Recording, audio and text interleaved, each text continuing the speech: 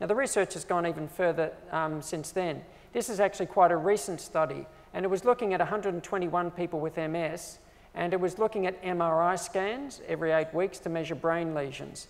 And they were looking at stressful life events, but they went a step further and asked the person, well, you had a life event, but how did you experience it? Did you experience that event as a positive thing or a negative thing? Now, let's say we take something happens in our life. I don't know, something doesn't go well. Now, some people might just sort of say, that was terrible. That was awful. I just wish it never happened. And that's the only response to the event. So the person just keeps thinking, that was a very negative event and I just can't make it go away because it's happened and so on. But you take another person who might sort of say, well, look, I had an event in my life and boy, it wasn't very pleasant, but what can I learn from that event? What can I take away from it?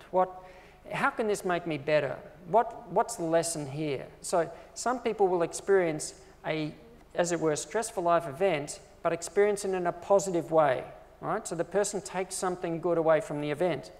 Now, what was interesting was when they looked at the number of lesions as they followed people, the people with MS who experienced those life events but experienced them in a positive way, that is, interpreted them in a positive way, they actually had less lesions, so nearly half as likely to get new lesions when they're looking at the number of lesions compared to those who experienced the events as stressful. So those who had experienced them as negative stressful events predicted lesions or new or enlarging lesions. So odds ratio of more than 1 means a high risk, odds ratio of less than 1 means a lower risk.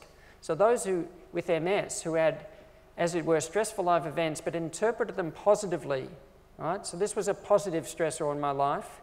I learned something, took something away from it. Actually, it had a protective effect.